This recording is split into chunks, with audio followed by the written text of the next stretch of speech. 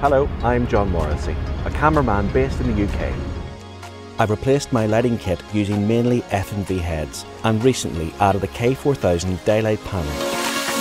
I travel a lot, so wanted one unit with plenty of output. It has a really tidy clip-on diffusion panel, as well as a lightweight softbox or an egg crate. This unit has produced some very flattering results for correspondence. The Prime Minister is Minister's pour over the draft. F&V boast that this unit is 4 times brighter than the previous model.